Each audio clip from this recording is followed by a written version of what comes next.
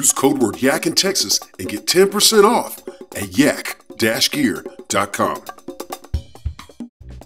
Welcome to Yak in Texas, how-tos and kayak fishing reviews with me, Ty.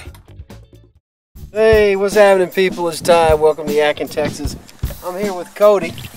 We got some Yak-Gear accessories, and we're going to replace a broken handle, two broken handles in this old RTM 12-foot yak. Comes with plenty of rivets and screws. They give you more than you need to fit your need. This is the kit. Comes with some instructions on how to mount these handles. We want to use the existing screws that are already in, these little hex screws that are already here, because there's a receiver already there. So we're probably not going to need these for this application. But go ahead, Cody. Let's go ahead and take these suckers out. Check out his rod holding rack that he built out of PVC. He's got 3 verticals, and he's got ones that come off to the side. And we actually discovered that this makes quite a recliner. He puts a pad back here and leans back on this thing too. See these right here? You don't want them wiggling like that. It's going to make them tear out of there even better. Well, Yak-Gear sends you some washers, so go ahead and use the washers and get it tight. That way you don't have it moving around.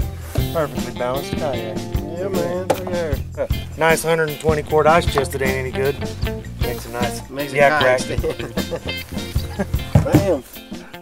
Hold up a second. Let's take these bungees and make some paddle clips. Making some paddle clips. Man, you gotta love it. Think ingenuity. That's fun. Oh, okay.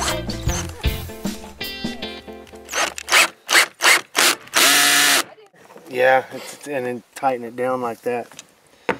And get more on it, I think. That's not bad. That'll be a little cool. So here we go. We got Yak-Gear marsh anchor on this side, and we got a paddle on that side. I'll go with the bungee cords.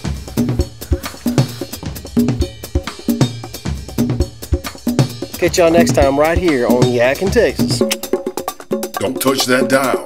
Come on back to Yak in Texas for more how-tos and kayak fishing reviews with Ty Sutherland.